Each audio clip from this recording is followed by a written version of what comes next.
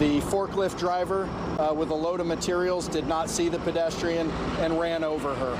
Investigators say a 62-year-old was killed after being struck by a forklift. They say the victim was staying at the Beach Haven Motel off South Atlantic Avenue. The driver has told us that he was looking between the two loads. There was a small space between the two loads, and that he was looking there and he never saw the pedestrian.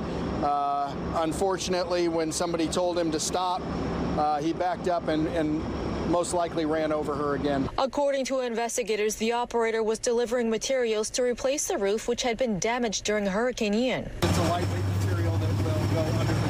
According to OSHA, only trained and certified workers may operate a forklift. In its OSHA Quick Card for operators, rules include watching for pedestrians and observing the speed limit, having clear visibility of the work area, and ensuring there's enough clearance when raising, loading, and operating a forklift. We'll do a full investigation into what led up to the accident. OSHA's been notified, and they will also come and investigate. And investigators are collecting evidence and also talking to witnesses to determine what exactly happened. The name of the victim, well, it has not been released yet. It's just so very sad. Back to you guys in the studio.